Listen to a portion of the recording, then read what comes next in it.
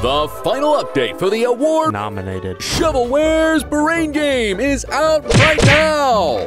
This update features count 'em one, brand new prize in celebration of what we thought would be a very straightforward outcome of either winning an award or not winning one. We did not plan for there to be no award show at all. On top of that, this update also features a few balance changes that will make collecting all the prizes much easier. And you're gonna want to do that because once you collect all 72 prizes in Shovelware's Brain Game, you'll be able to morph into the announcer! That's me! When you visit Shovelware Studios Hollywood when it opens in some point in October.